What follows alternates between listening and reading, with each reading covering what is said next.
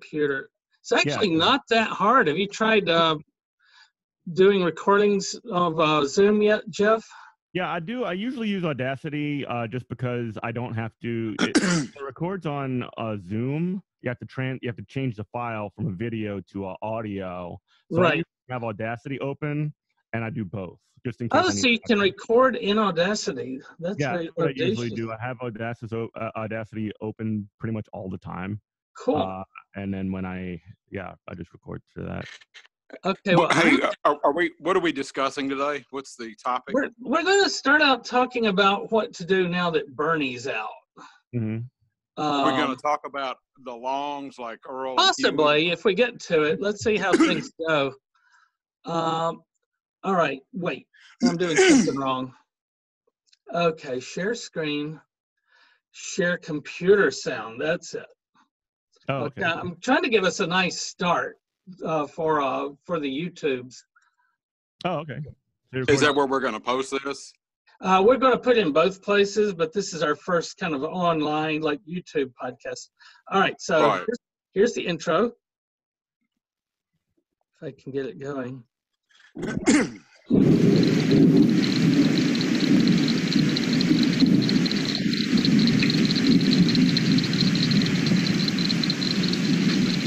Hi there. Come up on the porch. We're just sitting here watching it rain and talking about Louisiana. I'm Bruce McGee. And I'm Steve Payne. And we're here today with Jeffrey Barrois. Welcome, Jeffrey. Hey, how's it going? Going well. Thank you for coming back on the podcast. This is an experiment for us. We're trying to record it both for the audio and for video. So we'll see how that goes. Stephen and I can pull this off, so we may have more videos in the future. Yeah, turn that background sound. There you go. There we go. Yeah. So can you hear me? Can y'all hear me all right? Yep. Yeah, now I can. Yeah. Let me, oh crap, let's start it again. So much for professional. Mm-hmm. All right. Thanks out of that. You can always put it in post too if you wanted to, just slide in audio and fade it in through Audacity. I can do Audacity. It's the video editing that's a little beyond me. Yeah. I tried that last night and I haven't cracked it yet. So I was really distressed at the way that Bernie Sanders' campaign ended. What about you? Where are you on this? Let's do a check-in. Mm-hmm. I could start. Go ahead. Disappointed, I suppose. But I actually was on a couple of calls with some folks that I had met on the campaign and some staff as well. And there was a lot of positive that came out of it, specifically from the sense that there were a lot of contacts that were made. One of the folks that I talked to was Jonah, who did a lot of the union members for Bernie Sanders stuff. And there was a lot of sort of inroads and contact making and lists being sort of constructed in those kinds of spaces. So I met people from, the campaign workers to the electrical workers to teachers all across the country. So there's definitely a lot of positive trajectory that's coming out of it, even if it didn't kind of end up the way that we want. Well, it is a long game because in 2008, the last time we had a similar economic collapse, there was no real active left in the United States. It was basically Ralph Nader riding around in a Volkswagen, Right. By 2000, what's that? I said, which is nice, I suppose, but it's not gonna change. Or Chris Hedges. It was Chris Hedges maybe. Going to Zuccotti Park and being pissed off. Right. Well, we weren't at Zuccotti Park yet, but Chris was riding around with Ralph. It was like the two of them, Sancho Panza and Don Quixote, and everybody thought they were nuts. And then just a few short years later, 2011, what happened then? Oh, yes, of course, Zuccotti Park then. And Occupy Wall Street. And of course, the powers that be, led by Barack Obama, we got to say, crushed Zuccotti Park just magically. This is one of those Michael Obama moves. Bloomberg. Yeah, Bloomberg. But he was only in New York. Yeah. And if you watch nationwide on the same night, just as if by weird coincidence, all the cities that had Occupy movements crushed them. You know, the tanks rolled in, they, you know, cleared the parks out. It was in the night. They banned press. I saw Amy Goodman. There was this thing called live streaming that was just getting started. And Amy Goodman snuck in the back. She walked by all the big garbage trucks. And so you actually had live coverage online of the crushing of Zuccotti Park's version of Occupy. But all across the country, same thing happened. Well, what happened a couple of weeks ago, all of the Democratic contenders dropped out except Bernie Sanders magically at the same time and endorsed. And it totally shifted the flow of the election so that, you know, everybody rushed back into the Biden vote. And it turned out that once again, Obama was behind this. He has his moves, right? Smoke-filled room type stuff. What's that? Smoke-filled room type stuff. Yeah, totally. He loves the smoke-filled room. As a former community organizer, he's great at disorganizing the community. He knows what to do to apply pressure at the proper time. But instead of just a bunch of people, you know, hanging out in Zuccotti Park, this time we actually got a lot further. You know, 2016, 2020, the nature of the debate has changed, and as you say, organizing has changed. How involved were you with the Occupy back in the day? Like, you seem kind of young. Me myself? Yeah. So I guess I wasn't connected to it in any direct way. I was sort of like watching it from afar. I was in college at the time, also working, and it was sort of, I wasn't particularly aware of how it had manifested in New Orleans. So, but I have met some friends who have been a part of that since. But as far as like the Occupy thing it was 2011, I believe, or 2010.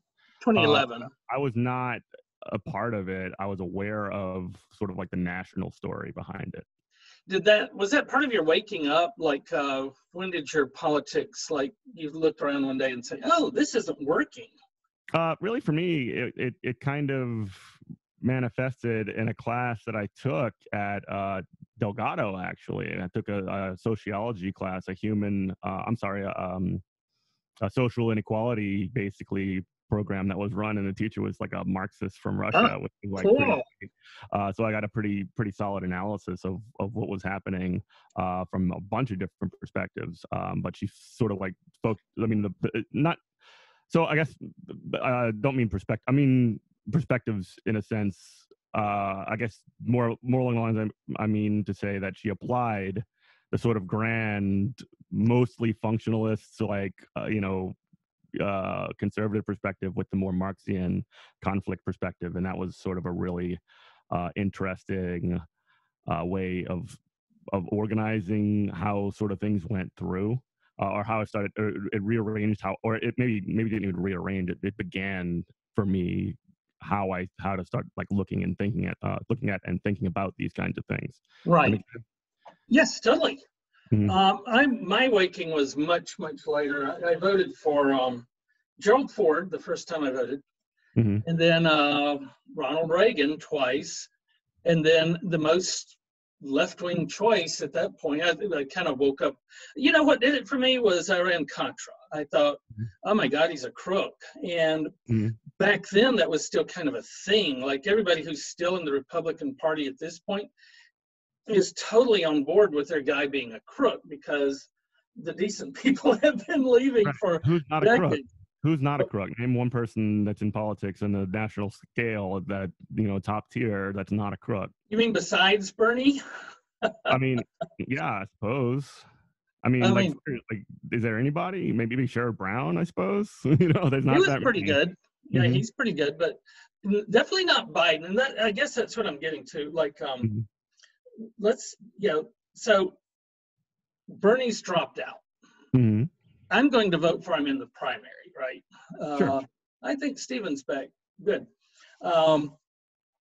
So I'm going to vote for Bernie in the primary, but what are we going to do in the general? And I'm so disgusted with the Republican Party. I mean, the Democratic Party specifically, and the Republican and the Biden campaign in particular.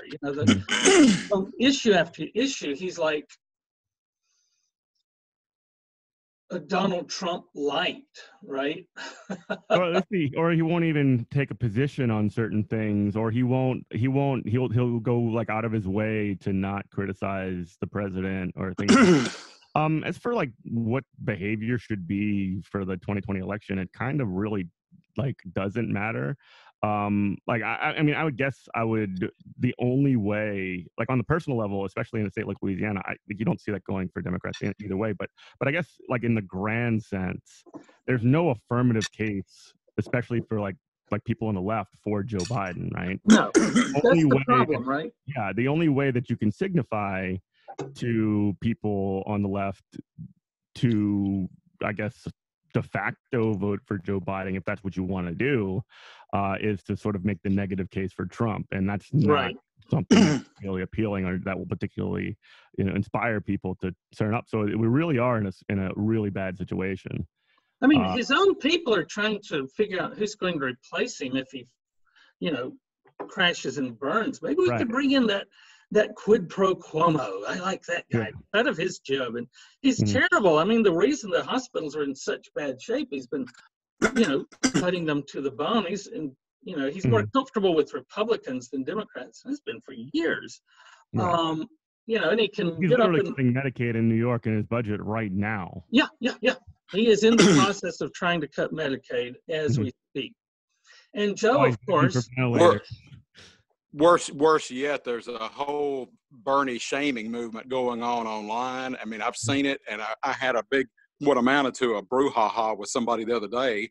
That Jeffrey goes back to what you said, that people are trying to make us feel ashamed if we don't vote. And I said, it doesn't matter worth a damn if Louisiana votes, because either way, our vote is going to go to the idiot, to Trump.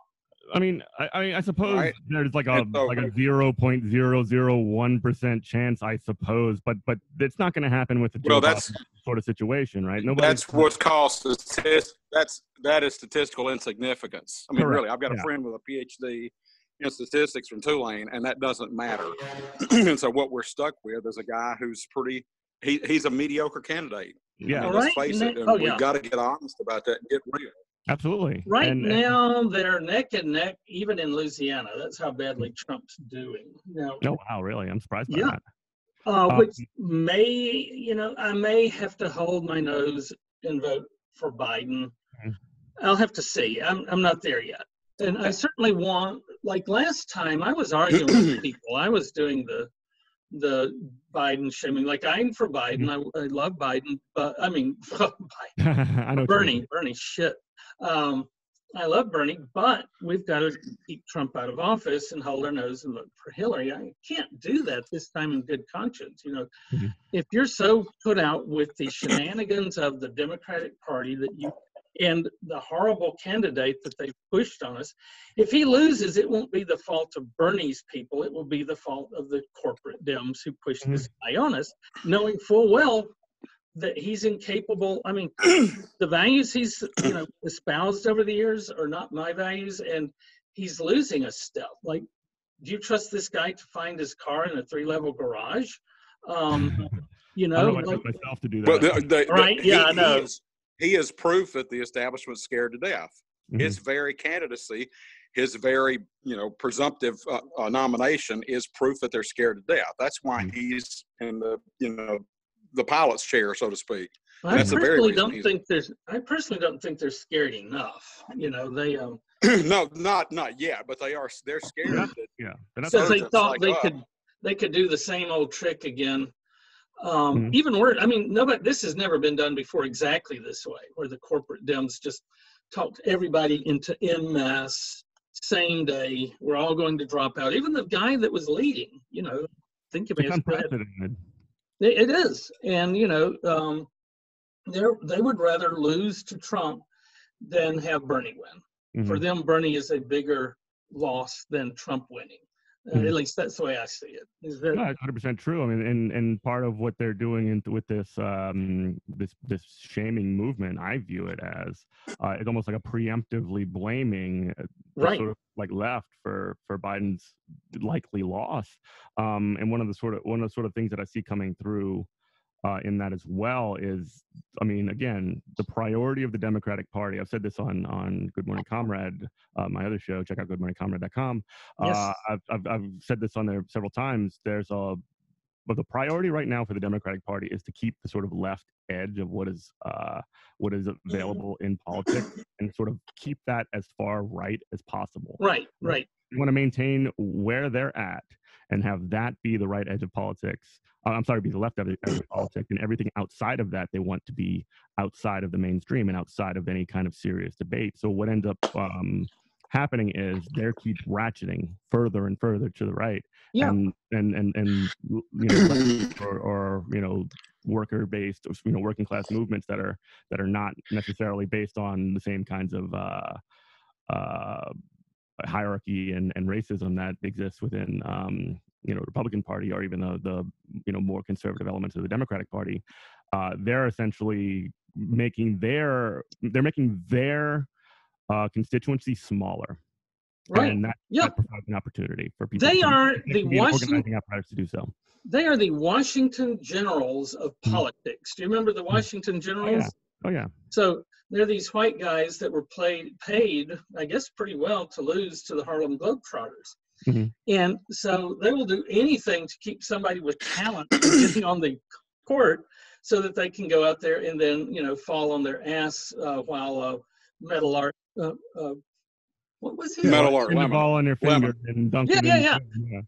That's the same old business about I mean, if you read Howard Zinn, and even just read his People's History, much less the body of his work, Zinn says that the establishment is set up so that it allows only a certain number of African Americans, Latinos, poor whites, women, etc., to rise to the top. It's a rigged deck, or a casino, if you will. And when you go into the casino, who's going to win? The house is going to win, right? The house always wins, and they let a certain number of people win to give the perception that it's fair, but it's never fair. It's a rigged deck and a rigged house. It's the worst kind of identity. Well, not quite the worst. The white identity politics of the Republicans are the worst, but it's a pretty bad identity. We need this many people on the, you know, that are women, this many black people, Jews, whatever. Let's get the Rainbow Coalition going. We'll put that, you know, a few of those in a boardroom and keep everything the same. Did we talk about the movie Babe ever? You know, I've never seen it. Well, Babe is a pig who lives on a farm. No, he lives in a factory farm. Yeah. And with a little bit of good luck, he winds up with a like old-timey farmer who has sheep and a barnyard full of animals. Through pluck, luck, and courtesy, doggone it, he manages to learn how to become a sheep pig, and doesn't get killed and eaten. And the moral of the story is, therefore, everything's okay. That's like some Charlotte's Web stuff, huh? What's that? That's like some Charlotte's Web stuff. Yeah. Well, it's Horatio Alger. That's the Horatio Alger myth. And I couldn't figure out what bothered me. I didn't have the conception at the time. I knew I didn't like I loved the movie. There was something wrong with it, and I didn't know what. And it's this idea. So your whole community that you're living in is, you know, doesn't have medicine. It's a food desert. We're polluting it. There are rats in your walls. But we're going to take the biggest guy on the block and make him a football player. And that makes the system all right. It's the neoliberal dream, right? That's the idea of the myth of the American dream, was where one person sort of like step out of it. Yeah, exactly. And well, that's true. But like sort of the idea that anything is possible for any one person, which may or may not be technically true, but whether or not it's actually something that can be relied upon as a way, as a way to sort put your chips in and justify that the world is fair or whatever Right. is completely ridiculous. It's also classic literary conflict Mm-hmm. with perception or illusion versus reality, right? Yeah, exactly. You have the perception that the dream works. It's really an illusion, but That's the all it reality is it doesn't work for the vast majority of people. It never has worked. Yeah, it doesn't matter Everybody, if it's actually literally true. It matters if people believe it, right? yeah. But Exactly. there's also this other kind of corporate dream that we had at one point where all people's lives should be getting better, not just one pig taken out of, but every pig should be freed, right? Mm-hmm. And so I think that's the Bernie message, right? And the left in general is that this dream should work for everybody, not just a lucky few, not Mm-hmm. just Babe the pig. You shouldn't have to be that lucky to have a decent life and not get made into bacon. Right. Definitely. We should have less people being made into bacon. That's right. So, there's a Buddhist saying, before enlightenment, chop wood, carry water. After enlightenment, chop wood, carry water. Mm-hmm. So I guess we're back. We were hoping for something better. We were hoping for Bernie 2020. The best we can hope for is Biden, Uncle No, Nancy, and Chuck leading us. Are these the people who are going to get us to the promised land? I mean, I think you know the answer to that question. What essentially, like I was saying earlier, the presidential election, as far as I'm concerned, is pretty much over. I'm still running for delegate. Just to sort of for a couple of reasons. I've actually had some conversations with some folks about like what would be the virtue towards that, and we kind of established that even as pointless, I suppose, as the platform is and has been. Last time they just completely ignored it, the Democratic Party platform. Right. At least there is a way to sort of heighten contradictions in that, and that's not everything. It's not even like particularly significant, I suppose, but it's something. And there are other ways to get reforms into, these structures, as soulless and dark as they seem, and as impenetrable as they seem. But I think that in general, there sort of needs to be an engagement with the sort of democratic apparatus as it exists, critically, of course. But at the same time, there needs to be sort of a deeper movement, Right. which can be a part of sort of almost like a patchwork of organizations that include things like DSA and labor union, et cetera. That would be the sort of actual where people are the ground that people are standing on, and the I guess that would be the main not constituency, but they would be carrying out those objectives primarily. People who are sort of aligned inside and outside of the Democratic Party official structures. Right. Mm-hmm. Yeah. I like the DSA because it sometimes joins with the Democratic Party, but it's independent. Why don't you tell our folks a little bit about it, how they can join it? Sure. It's, I may be the lonely person up here, but I could use some company. Democratic Socialist America is a working class organization, national organization that has been around since the 80s. It really kind of blew up after the 2016 election. 2017 is actually when I joined, and it's basically like a large tent type organization that makes decisions democratically, and you can learn more, get more information at dsausa.org/join. You can become a member. It's there's a sliding scale based on what people can pay. There's cut rates for students and things like that. But the way I pay is about $5 a month, which is affordable for me. Right. And if you can do monthly dues, because local organizations get more money from that. And we basically have a national organization that carries out national politics, and we have a commission, a labor commission. We have electoral working groups. We now have internationalism working groups, things like that. And there was a pretty large Bernie Sanders campaign that was launched within the organization as well. Now, I will say that the way that sort of things go, and if you want any more information, you can actually, they have been doing some question and answer type things. If you check out dsausa.org, you can get information on Democratic Socialists in America. In New Orleans, if you're here, especially if it's a Louisiana podcast, we have local chapters in Baton Rouge. We have one in Southwest Louisiana that's sort of a kind of, Lake Charles to Lafayette, essentially, and kind of in that general area.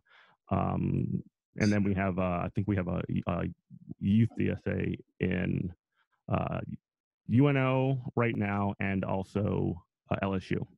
Oh, and what about Shreveport? Is there a chapter in Shreveport? Or so that's Shreveport, I believe that might be a part of the Southwest Louisiana milieu, even though it's in the Northwest. I think it's sort of doing like a large, broad net type situation.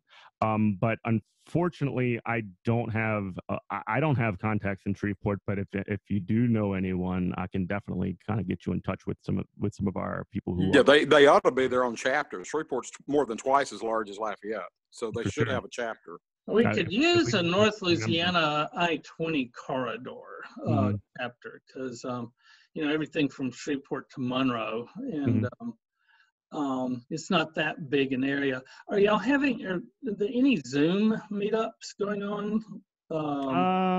So the New Orleans chapter has been doing calls on Wednesdays. I believe we have one this Wednesday at 6:30. Oh. Cool. Message me and I can get you get you a registration list for that. Yeah. But anyway, to kind of bring this back to the electoral situation, there was a lot of sort of action on Twitter this past weekend in terms of the sort of Bernie shaming movement that we were mentioning. Right. Where the national organization, there's a national communications sort of team person, and they posted from the page, we are not endorsing Joe Biden as an organization. Now, part of the reason for that is because at our last convention, which we do biannual conventions, this took place in Atlanta in 2019, there was a resolution that we passed as an organization. This is not just a board like the Working Families Party or whatever making a decision. The decision that was passed by this resolution in 2019 was that the only person that the DSA would endorse for this election would be Bernie Sanders. And it was contentious internally as to whether or not we would even endorse Bernie Sanders. Now, it ended up being somewhat, overwhelming polling we had in favor, but there were people that were very strongly against it. And if you would think like that, as a large organization that was already skeptical of endorsing Bernie Sanders, would, after they've passed a resolution to only endorse Bernie Sanders, would then go around and, without even having a convention, endorse Joe Biden, then I guess you don't understand how democracy works. Right. Because we have a national political committee in DSA, it's 16 members. They can't make a decision that would overrule the convention. That's the highest authority within the organization. Well, and they take democracy seriously, unlike the Democrats and the Republicans. That's what it comes down to. Right. The Democrats, basically, it's not that we turned our back on them. They kicked us out, right? It's like we see this surge of positive, progressive energy, and we've got to do everything we can to stop it. And it's like Joe Biden thinks it's cheating to offer people anything to help them materially. This is a guy who spent his life as, a neoliberal warrior. He cut my Social Security. I can't retire until I'm 67. It used to be 65. And he was all in on that. So the idea that he might cut Social Security, yeah, he will, because he's done it. Well, I've heard them compared to hogs at a trough. So he is a neoliberal hog at the trough. Right. And he's been feeding at the public trough pretty much like most of them for years. The And Biden you try to family yank has that done, hog away from that trough, and that hog will bite you. yes, the Biden family has done quite well from Biden's career. The rest of us, not so much. And it's not like he's changing. You know, Hillary at least would get out and say, I'm going to be in front and I'm going to adopt your platform. And of course, after the convention, we never heard of it again. It was just vote for me because I'm not Trump. And is that Biden's campaign? I'm just not quite as big. I'm not quite as rapey as Trump. I'm not quite as, corrupt as Trump. Oh, by the way, I may be worse on trade deals than Trump. It really is a problematic choice when you start looking at him and not just, I don't like Trump. Yeah. And again, if you're part of the Biden campaign and you're running on, character or whatever, like I'm such a good guy, and then you're also Donald Trump because I don't, because I'm a better, person than him, and that's the person making the case. I mean, they're just recently, sexual assault. I mean, they weren't recently. Yeah, ask Tara Reid what a good guy he is. There's sexual assault allegations that are put up on Joe Biden, and again, this is not even making a judgment on Biden himself. Though I mean, I do have opinions. Just for the sake, let's put that aside for the sake of this. If you're making an argument of character, and you're making the case that you should be the president because you are a better person than Donald Trump because he does not respect women and all these other sorts of things, and then you have the same things that apply to you, where'd your argument go? Where did your argument go? Where'd your case go to be president? I mean, how did this happen, and how will that look in a general election? And Trump is corrupt. Biden is corrupt. Trump is abusive toward women. So is Biden. Trump's terrible when it comes to race, but Biden passed the crime bill that put a lot of black people in jail for the last 30 years. And Trump lies all the time. Well, guess what? Do you remember when Joe Biden was arrested with Nelson Mandela for civil rights? Only Joe Biden remembers that. Only Joe Biden remembers it, but he remembers it quite fondly, getting arrested. That's Joe Biden from the parallel Earth once again. And Bernie Sanders actually did get arrested for civil rights protests. Although not with Nelson Mandela. No, but yeah, there are still photographs. There may even be film footage, but there's definitely still photographs of Bernie being arrested in Chicago as a young man when he was at University of Chicago. So there's also the attitude of the elites that you get with Biden that goes along with Trump. He is, again, the sort of the polite face of the elites and the polite face of the establishment. Yeah, well, that's the only thing he has going for him, really, is the fact that he's sort of like an affable dude or whatever, I suppose. That's sort of his reputation, right? Sort of the appeal that he allegedly has. I just don't. I mean, and again, this is me not necessarily like. Again, I'm not here to like make a case against Biden anymore. I mean, the primary, as far as I'm concerned, is over, and the election to a similar extent is largely over. I'm just sort of like pointing out the vulnerabilities that exist right now, right? And I don't think that these qualities that Joe Biden has, the ones that people talk about, differentiate himself from Trump in any meaningful way. At least they can be very. Let me just put it like this: they can be very easily flattened into like things that could be washed away between the other two. They can be called even if they're not, right? I mean, he may be, again, not as bad. He may not lie as much as Trump, but he has lied, and we've known it. We've watched him lie on the TV and be fact checked. And all these other things. He's got a lot of sleaze accompanying him. So well, and watch his most rabid supporters, and even the somewhat tepid supporters, but the rabid ones will come out just as soon as we post this, and they will be attacking us or people like us. Anybody who offers a critique, they will be attacked. Sure. So they're going to be attacked. You can predict that right now. Come at me, Eric, I can take it. Yeah, right. Yeah, they don't like me anyway. So yeah, it's a conundrum. How do we go? Because Bernie was going to run an issues campaign. Here's Trump on the issues. Here are my issues. Here we see the biggest economic downturn since the Depression. More people being thrown out of work than ever in our history in a single go, in a short period of time. What do you do about that? We see, a lot of people, Joe Biden's running around saying the healthcare people want is the healthcare they get from their business, work. Well, guess what? We've had, 3 plus 6, 20 million people out of work in the last couple of weeks. So yeah, they aren't getting their health care from their employer anymore. Well, what's the answer to that? Well, it's Bernie care, and Biden's answer is lower the Medicare age to 60, which is, it's something, but it's not much. And he's promising not to solve our problems. So it then devolves into who's a better person to take care of this, who's more, who has the better character, who is more competent. Well, neither one of them has much of a character. Neither one of them is competent. So, it just, you go back to your tribe at that point.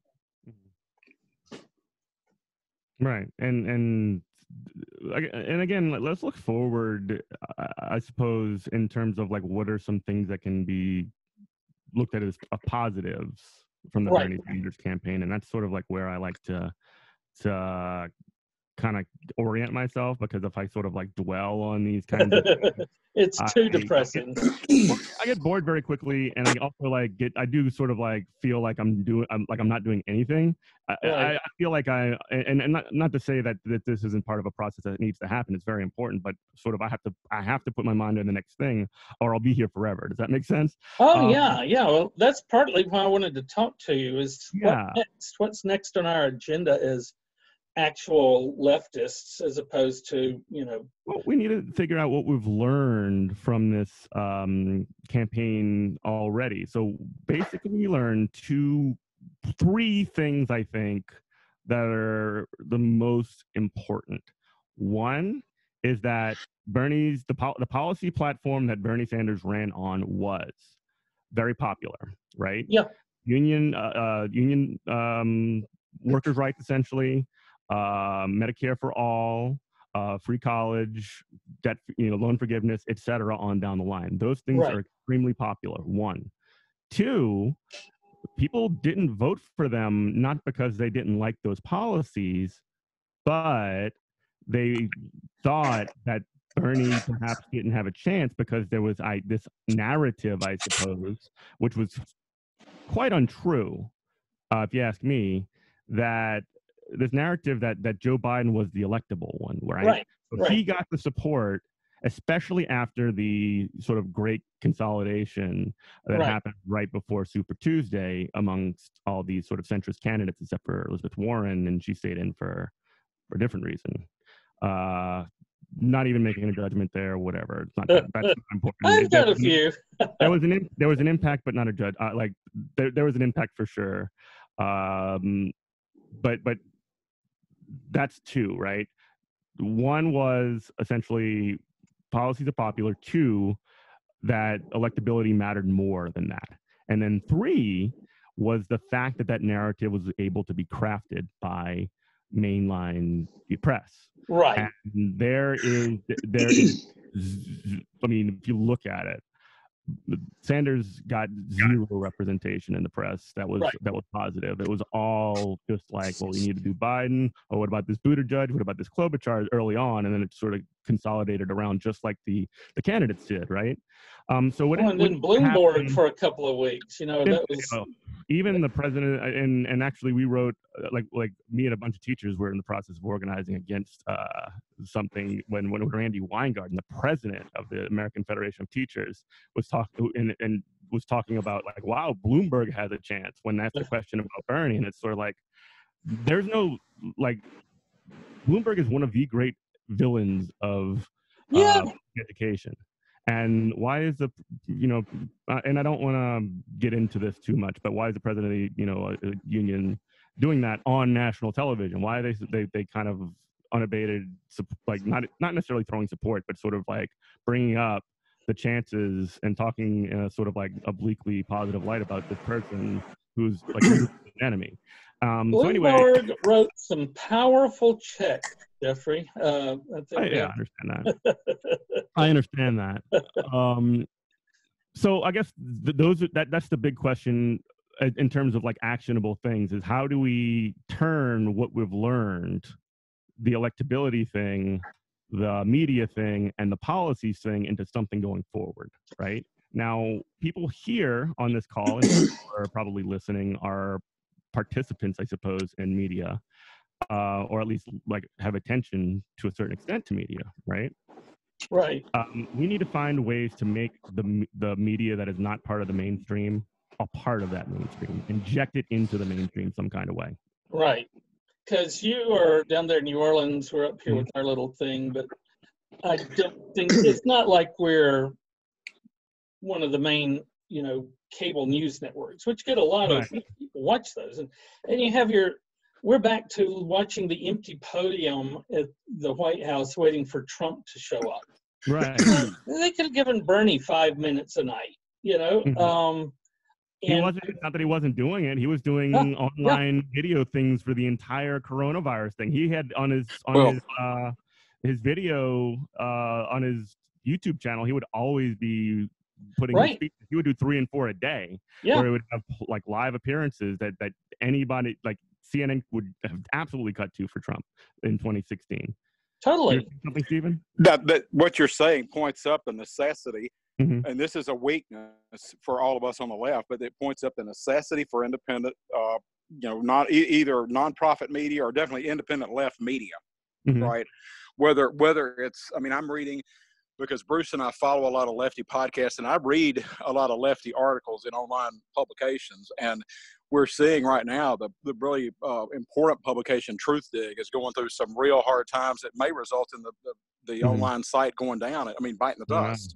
Yeah, that Dig's been around for a very long time, isn't that? Yeah, and it publishes the work of some major lefty thinkers like Chris Hedges, like Naomi Klein, like Robert Scheer, who's in back of a lot of the trouble apparently. And I'm not following this that closely yet because I haven't listened to the podcast that goes through what the problems are.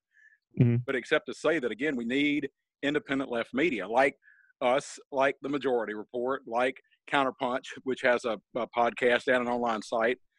All of these, we need every one of them. And like mushrooms in a field, they need to be proliferating and not, dying out, frankly.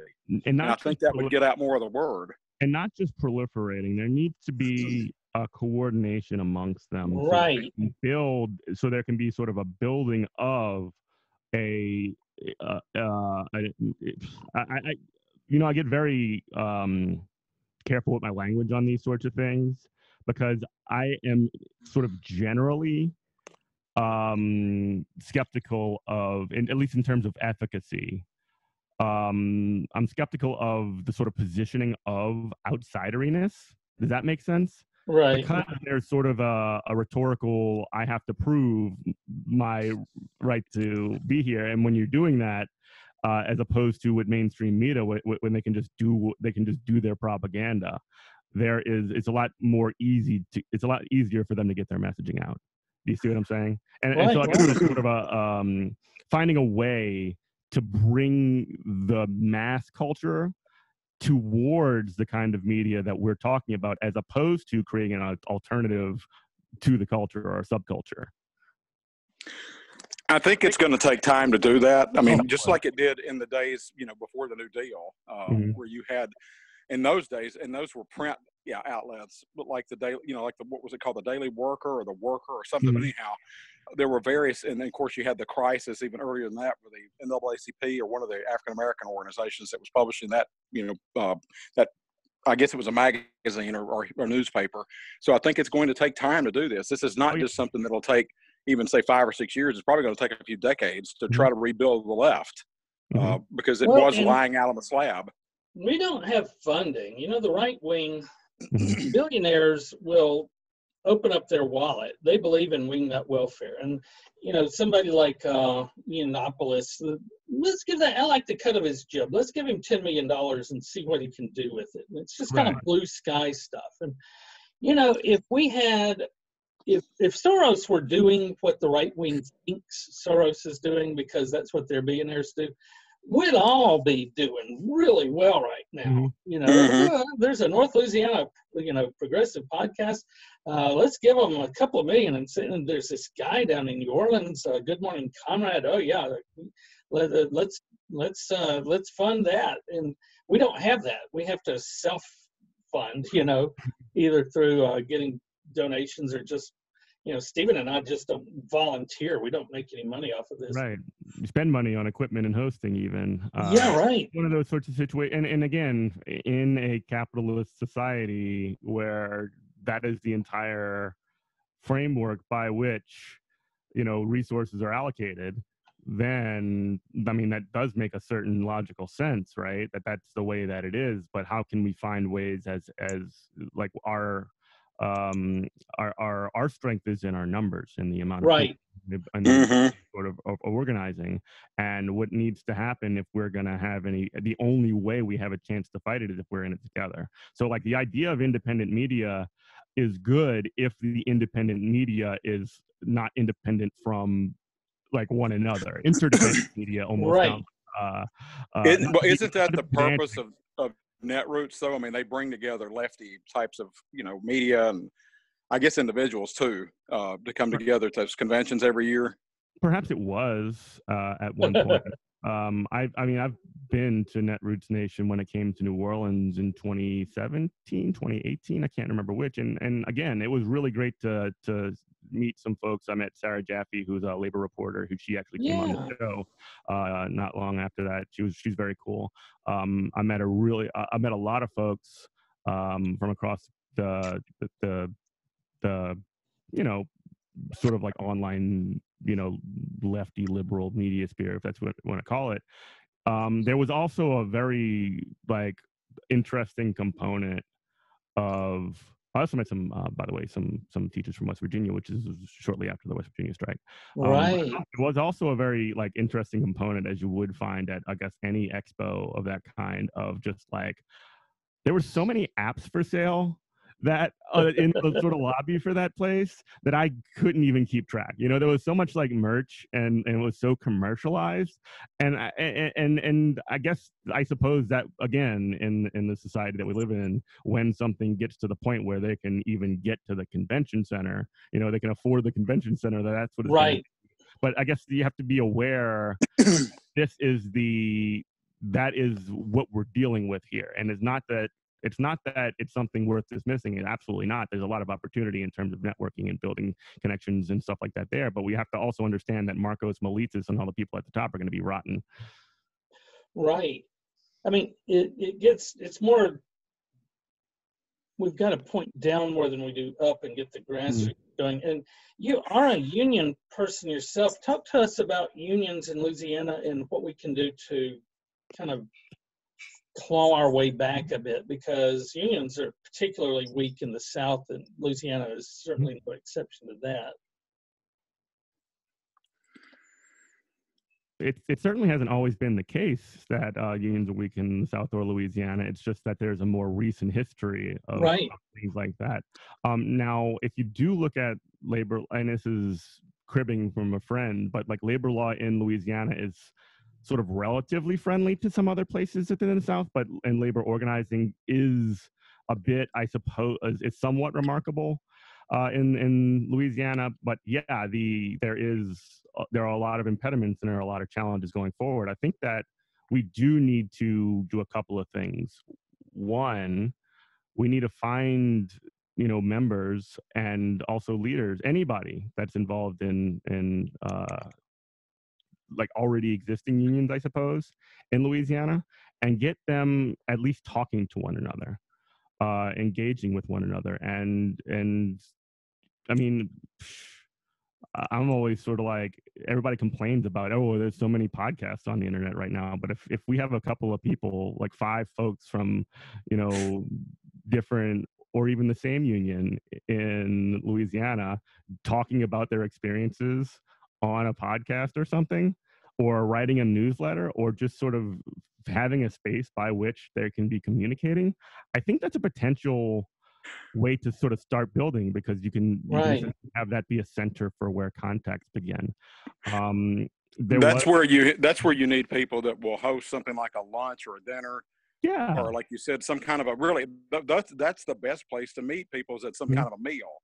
You have a meal of some sort, and then you have some speakers come in, and then you have, if you want to get really technocratic about it, you have so-called breakout sessions. Yeah. And then you let those people, and you don't just bring the leaders in, you bring in the common people, because you can get to be so much.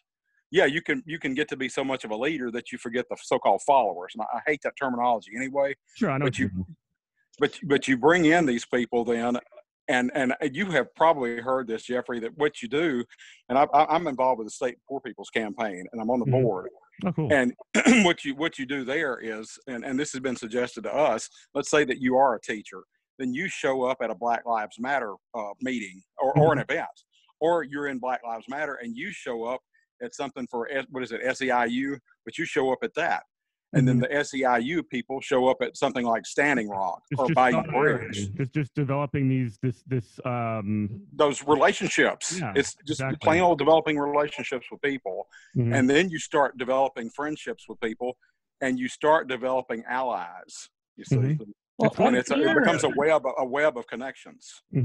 Up here, the Black Democrats and the white Democrats are pretty friendly toward each other, but they're still meeting separately. We can't even get all the Democrats in a room, because we've had rallies where you get a couple of white people coming to mostly, then a couple of black people show up at the mostly white thing. And so, we've got to start reaching across these social barriers that have really been imposed by the powers that be to keep us separated.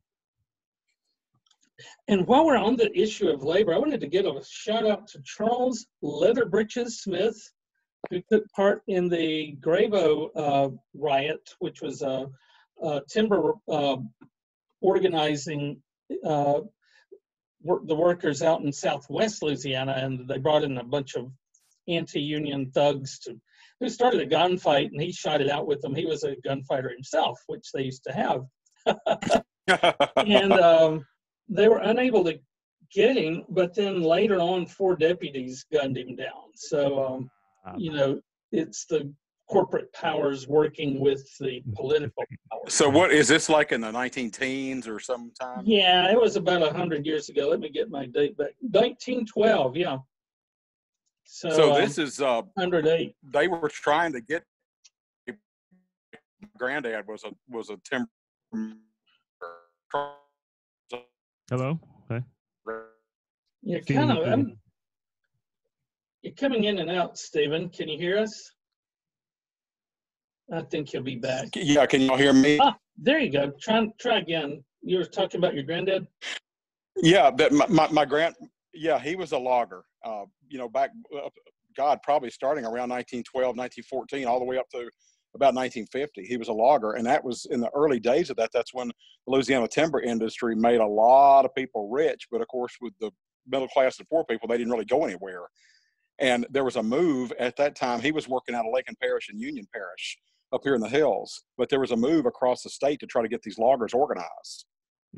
And that inevitably then produced that violence that you're talking about in West Louisiana and Southwest Louisiana.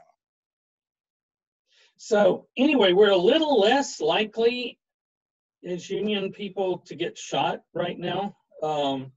So that's, that's on the flip side, we're much less likely to shoot people as well. Right. I know. And maybe that's the problem. That episode should have been memorialized in a Woody Guthrie type song, It's never too late. Right. Colonel. He's got a plaque, and they put him a plaque up. And I was not calling for us to go out and shoot people. Sure. Some of our I guess what I say is that on those kind of like sharper fronts, there has been a bit of a mutual disarmament, or you can look at it that way, or a capitulation Right. on the labor side, one or the other. You know, for better or for worse, you know, that's what has happened. And, you know, the trajectory of you know, workers and organized labor since, you know, since the 1970s. Well, in the 1970s, it wasn't particularly like sharp in that way. At least not to the extent of the, you know, the early teens. That was the decade the Democrats started shivving the labor movement, you know, stabbing them in the back. And Petco too. Right. Traffic controllers. But Democrats didn't stand up for them, you know.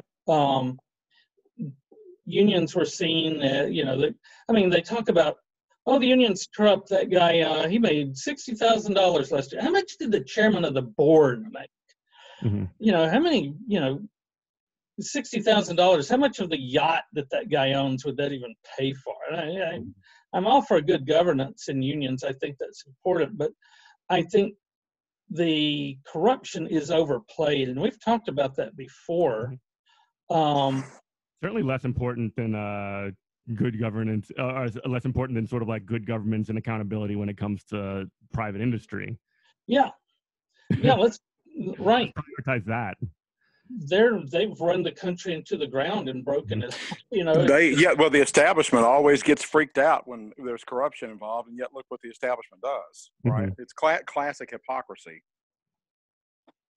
Well, it's a type of corruption. You know, Michael Brooks has an argument that I've adopted for myself, which is you have to look under the hood when people start saying the word corruption. Like, what does it mean when they talk about, who's it, Lula, that was in jail for basically nothing, while his opponent was burning the lungs of the planet, and is an open fact.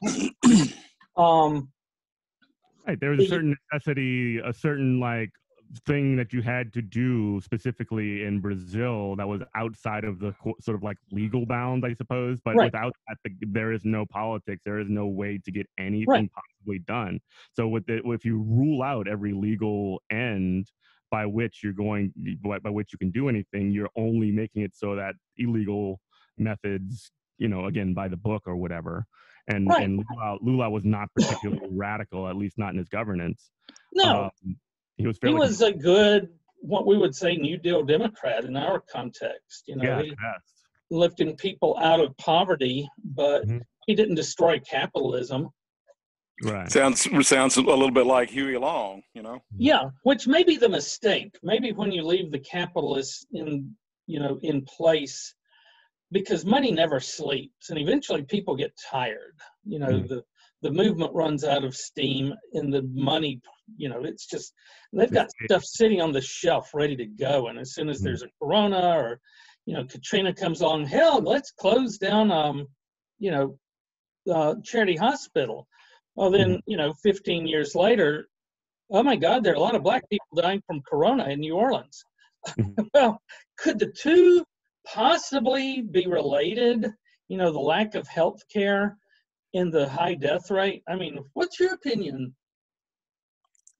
So I think that this could be very easily summed up in, especially when it comes to differences between how, and the real sort of like way that you know, private industry and labor relations that changed after the New Deal happened after the Second World War, right?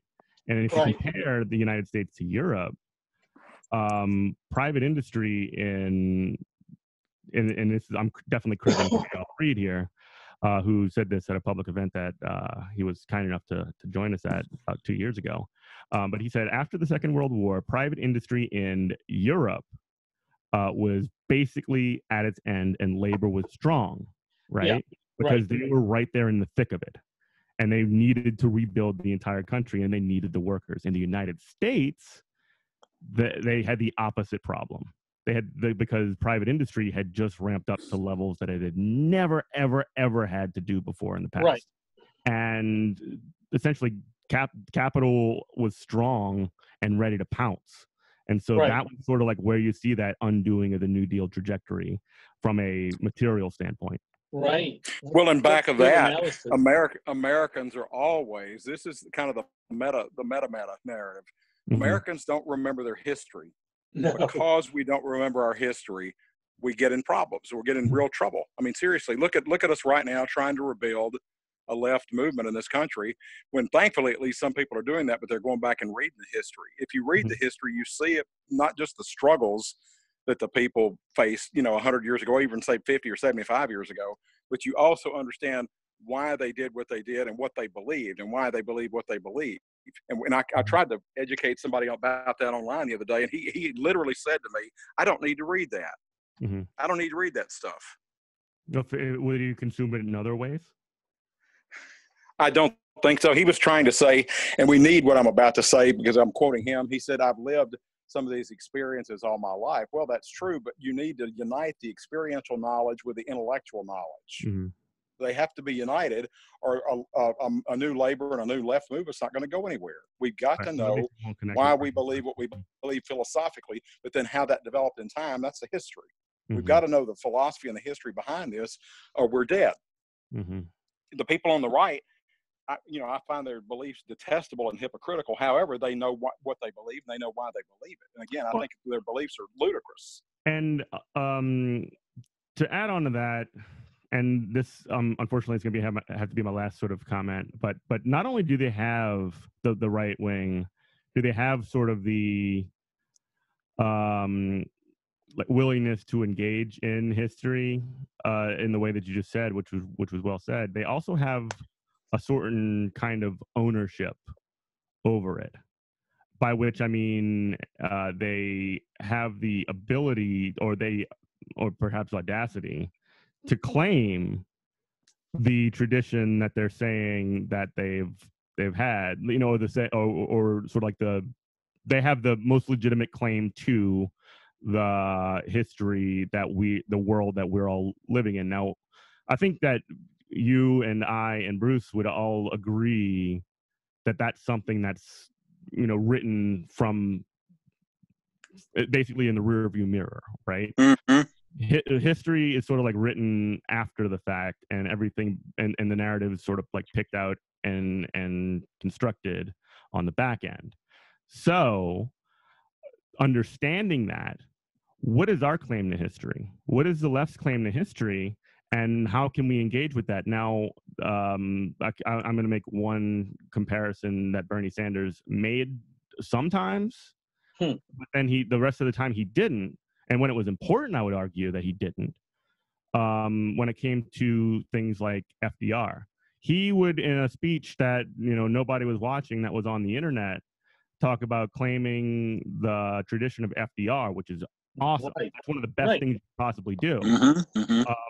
But then when a debate happens, and I'm definitely our friend Harvey K, I kind of had this conversation with him, which we should get him on to talk about Huey Long again. I definitely want to talk to him about Huey. I want to talk about Earl Long because I'm related to that family by marriage. Well, anyway, I'll reach out to him.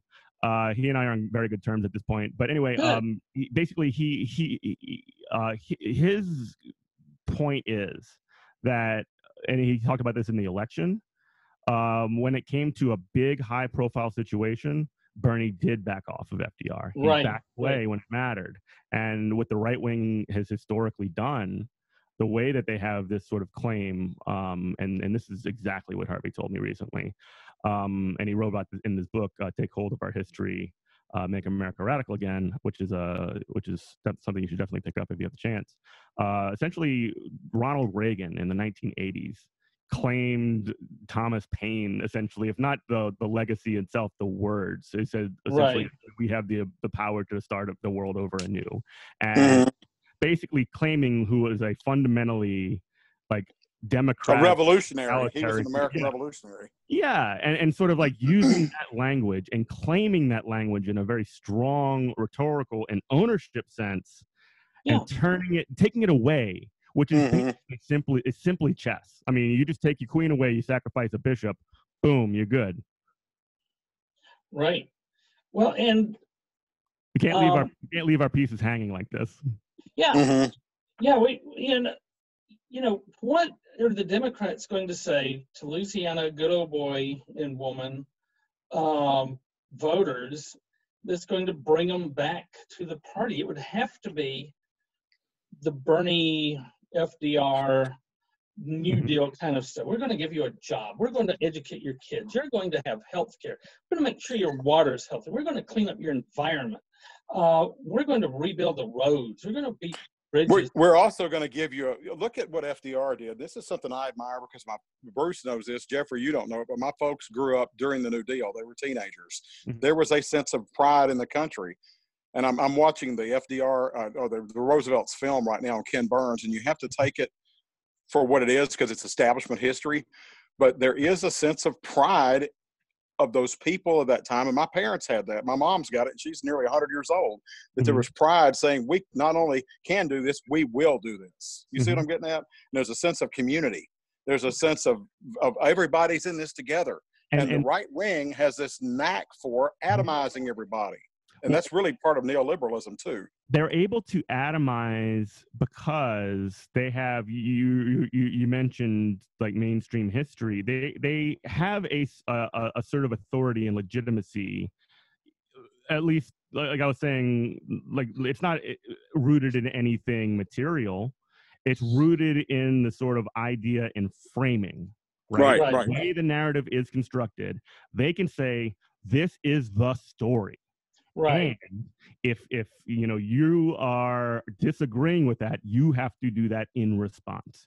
And so essentially they would always have the initiative when telling these kinds of things. And so we need our own story. We need to find a way to reclaim that initiative in an affirmative way that's not reacting. I think it's good to have a spectrum of stuff out there. Like the reason FDR was able to do what he did was he could tell them, look, I've got this Huey Long guy.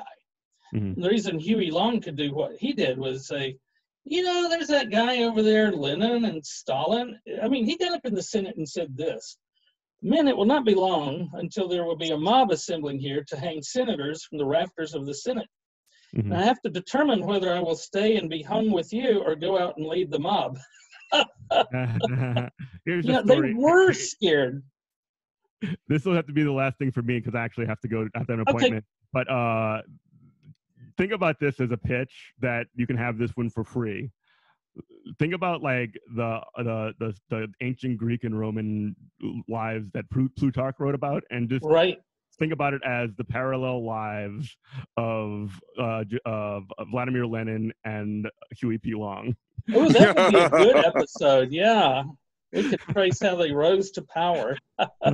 Well, or Earl. I mean, I rewatched the Earl Long documentary last night from LPB, and people criticized him. Even his own brother did, but people criticized him. He was the more radical of the two brothers in terms of his. I'm not talking about his ideology, but his approach was much more radical. He didn't have, as everybody said, the finesse. He had none of that finesse. He was get down in the dirt, dirty fighter, but he fought for working people. And he had that stump speech, and I will play this at some point with you and bring you back on the air. But he came on in the stump saying, "I'm the best friend that the poor man and the poor," and we would say African American, but he said the poor colored man ever had. Yeah. And he was at that time. He was the only radical in the South. They claimed George Wallace, but George Wallace was an out. He was a right wing. He was and Earl believed. I mean, we had a guy talking with us just the other day. Earl believed in treating African Americans as people, as human beings. Now he used coarse language, but he was adding African American Louisianans to the voter rolls, adding them, not taking them off like they were doing in Texas and Arkansas and Mississippi. Well, thank you so much, Jeffrey. This has been great, and I feel a little better, and we need to get organized. So, yeah, I do want to start coming to your online meetings some, because I would like International Workers of the World Unite. That's right. Even if we don't have jobs right now. Thank you so much, and if you don't mind, could I just plug GMC? Of course, make any plugs you want to. Yeah, you can. So you can check out my radio show, Good Morning Comrade, on WHIV FM. We come on Tuesdays at 8 a.m. You can also check us out online, goodmorningcomrade.com. And you can follow me on Twitter at EminentProf, EminentProf. And you're available through all the ordinary podcatchers like iTunes. And we've been doing a lot of episodes recently. And actually, stay tuned. A couple of friends of mine and I might be starting a new specifically labor-oriented podcast. Oh, good. That should be coming up really soon. I don't want to say too much right now, but definitely check out my most recent interviews. I had one with Diana Hussein, who's a staffer at National Service Workers Union and Hospitality Workers Union, and also Connor Lewis, who's an organizer in Pennsylvania for educators. And our friend Jenny has been out a lot in her respirator, out in the street trying to organize online. So yeah, she's live streaming. Jenny Yanez doesn't stop. She's always on her business. She's got so. You'll be the best friend of Lobby before this is over with. Oh my God! I had to get in that swipe. Haters come at me, make me famous. Right. Well, you take care, Jeffrey.